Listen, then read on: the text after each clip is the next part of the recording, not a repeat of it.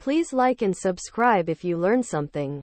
Sir Charles Wentworth Dilke, 2nd Baronet, was an English liberal and radical politician, a Republican in the early 1870s.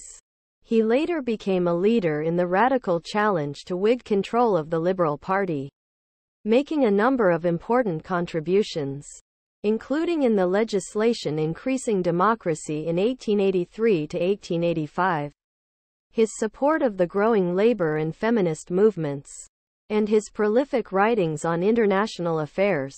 Please like and subscribe if you learned something.